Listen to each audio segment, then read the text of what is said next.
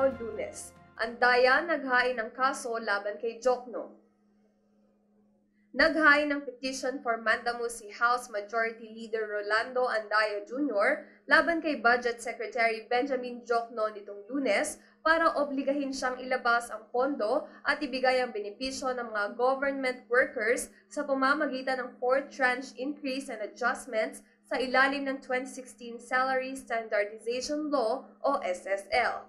Maaalalang nakailang ulit nang nabanggit ni Diokno na labag sa saligang batas ang ilabas ang budget para sa SSL ng walang 2019 General Appropriations Act o GAA. Ngunit ayon kay Andaya, ang unconstitutional daw ay ang pagpilit ni Diokno na huwag ibigay ito dahil sa kagustuhan daw niyang maipasa ang budget ng walang review ng Kongreso.